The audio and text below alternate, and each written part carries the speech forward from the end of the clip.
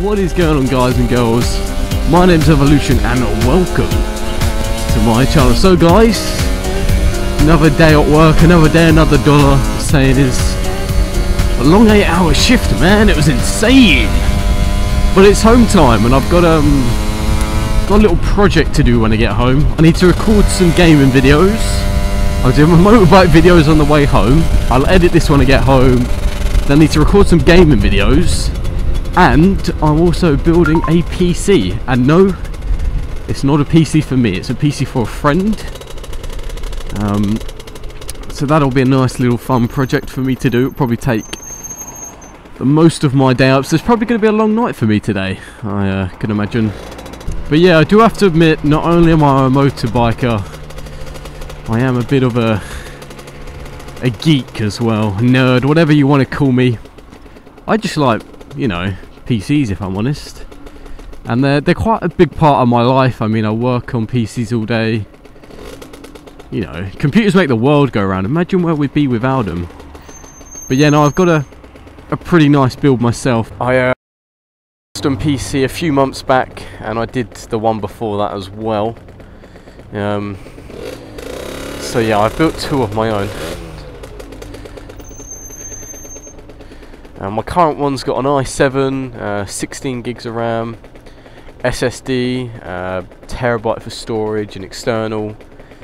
The Asus GTX 970 because I'm an NVIDIA guy. But yes, you guys asked about computers, and I will talk for days. So that's the gaming computer content all up to date with. We'll check that off our list.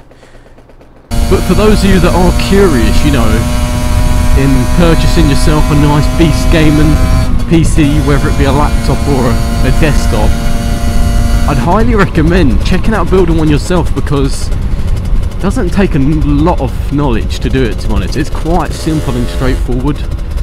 You can't really do it wrong when you get round to it. And you save yourself like £100, because them custom building companies, they charge a ton. Like, we are talking like a few £100 on top. And yes, for those of you just noticed, I did slip my clutch a little bit too quickly there. My bike sounded like it was going to die, but she pulled through. And this, my friends, is why I honestly can't wait to get a 125. It would just be nice to have that extra bit of room to be able to accelerate, for instance, when filtering, or when in a bit of a sticky situation, or to take a safe overtake, you know. Everyone goes, you know, oh, power's bad, faster vehicles are bad. It's not, it's how you use that power. My 2015 update, I will reveal my 125 soon. It's sitting pretty in the back garden, nicely covered up, hibernating from this horrible winter weather. It's so cold right now. Like, I'm surprised I can motor vlog, because usually I'm like shivering and I just can't speak, but motor vlogging's keeping my mind off it. Now that I've just spoken about it, I've just felt the freezing cold. So anyway, moving on from the cold, we're just going to imagine we're on a nice hot beach, sunbathing. Oh, I'm feeling a lot warm already.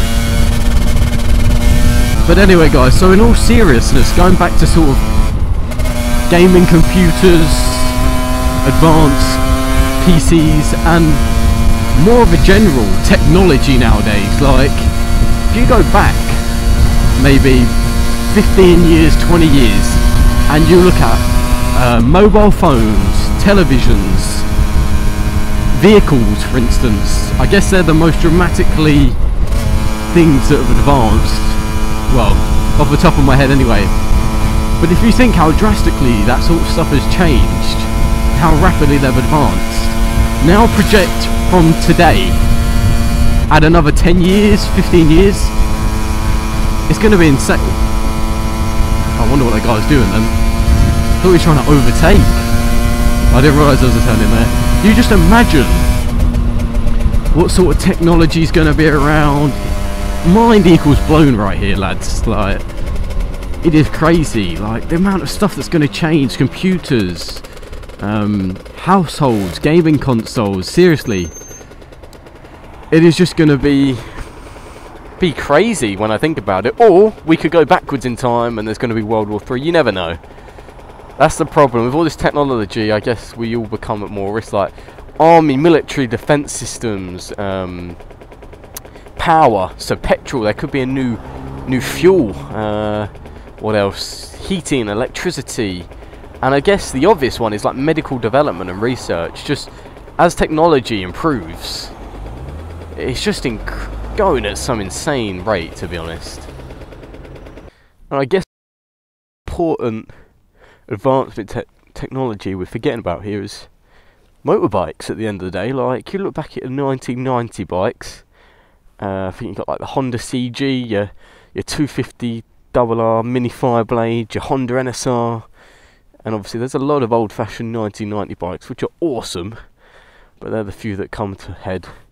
No reason to as why they're all Honda guys, to be honest, but you know, just think, like, you look at the late BMWs, your suspension is all electronic, you've got on your dashboard, you've got, like, racing mode, slick mode, all these features, and you've got your ABS. I mean, I know that's not too recent, but all these electronic features, which are basically coming out on bikes now all the time. So again, add another 10-15 years, and we're going to be on, like, Tron motorcycles. If anyone's seen that film, you'll know exactly what I'm talking about. Who knows, guys? One day.